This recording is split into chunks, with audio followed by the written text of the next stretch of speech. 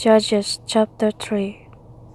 Now these are the nations which the Lord left to prove Israel by them, even as many of Israel as had not known all the wars of Canaan, only that the generations of the children of Israel might know, to teach them war, at the least such as before knew nothing of thereof.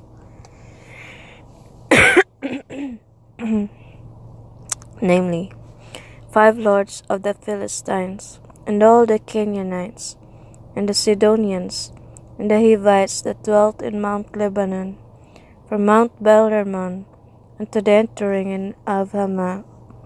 And they were to prove Israel by them, to know whether they would hearken unto the commandments of the Lord, which he commanded their fathers by the hand of Moses. And the children of Israel dwelt among the Canaanites, Hittites, and Amorites, and Perizzites, and Hivites, and Jebusites. And they took their daughters to be their wives, and gave their daughters to their sons, and served their gods. And the children of Israel did evil in the sight of the Lord, and forgot the Lord their God, and served Baalim and the groves. Therefore the anger of the Lord was hot against Israel, and he sold them into the hand of Shushan-Rishathaim, king of Mesopotamia.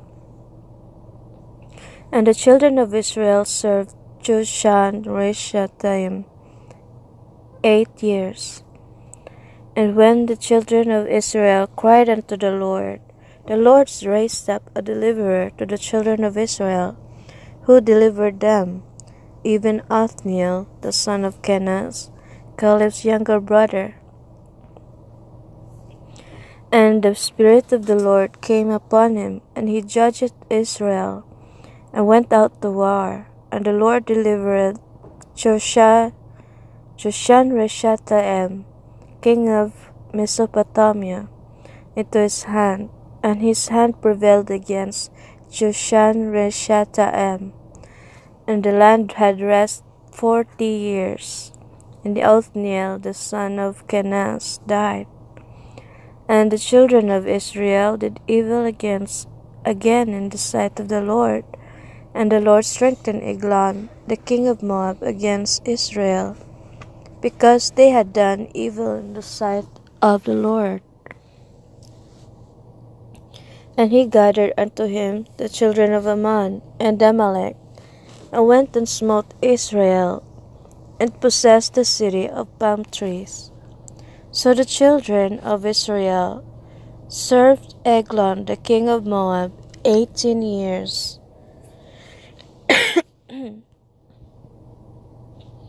But when the children of Israel cried unto the Lord raised them up a deliverer, Ehud the son of Gera, a Benjamite, a man left-handed, and by him the children of Israel sent a present unto Eglon the king of Moab. But Ehud made him a dagger, which had 2 edges of a cubit length, and he did gird it under his raiment upon his right thigh.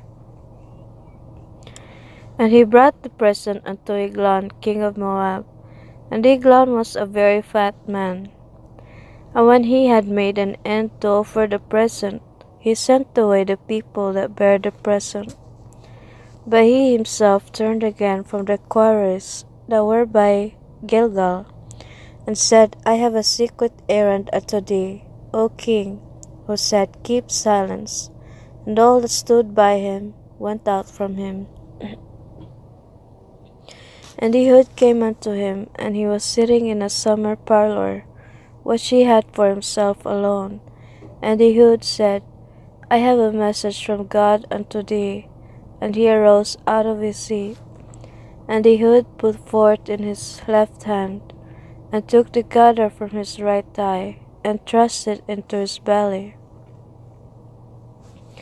And the haft also went in after the blade, and the fat closed upon the blade, so that he could not draw the dagger out of his belly, and the dirt came out. Then Ehud went forth through the porch, and shut the doors of the parlor upon him, and locked them. When he was gone out, his servants came, and when they saw that, behold, the doors of the parlor were locked, they said, Surely he covered his feet in his summer chamber. And they tarried till they were ashamed. And behold, he opened not the doors of the parlor. Therefore they took a key, and opened them. And behold, their lord was fallen down, dead on the earth.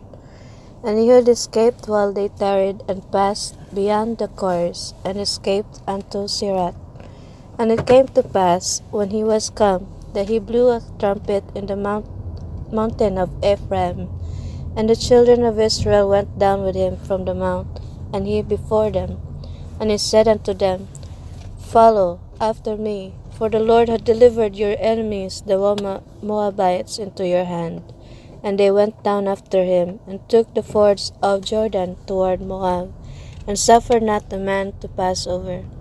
And they slew of Moab at that time about 10,000 men, all lusty, and all men of valor, and there escaped not a man. So Moab was subdued that day under the hand of Israel, and the land had rest 80 years. And after him was Shamgar, the son of Anath, which slew of the Philistines 600 men with an ox goad, and he also delivered Israel.